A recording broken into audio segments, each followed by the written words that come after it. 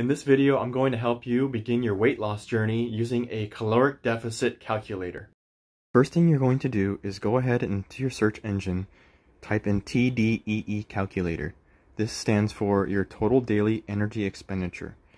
And go ahead and click on the first link you see there. It says tdeecalculator.net. The next thing you're going to do is go ahead and fill in this imperial data.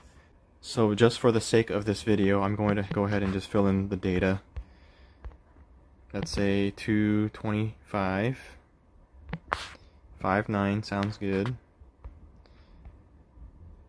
An activity level, let's say your sedentary office job.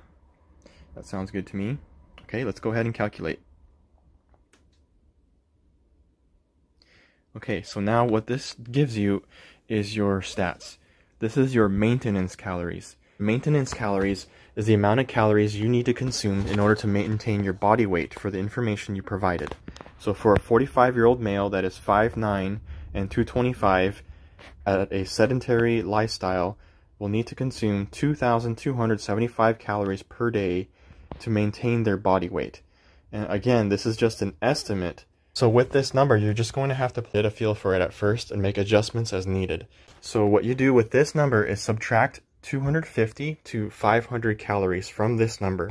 What this will do is allow you to lose half a pound to 1 pound of body weight per week. So try this out for about 4 weeks at about 80 to 90% success rate and make adjustments as needed.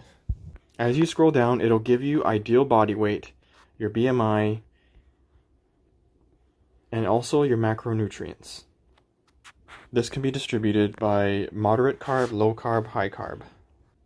If you have the means to do so, I highly recommend you get a food scale and a bathroom scale. Also a way to track your calories. MyFitnessPal app is a great app to get started on this. They highly recommend omega-3 fish oil. I definitely take that. Vitamin D, but I actually take a multivitamin. Adding 30 minutes of cardiovascular exercise to your daily routine will help you lose an additional half a pound to pound per week. So you can lose anywhere from half a pound to 2 pounds per week. Cardiovascular exercise can take the form of swimming, running, biking, even muscular endurance exercises. I definitely would not recommend going below 500 calorie deficit, but anywhere between 250 calories to 500 calories should be sufficient. Hope that helps.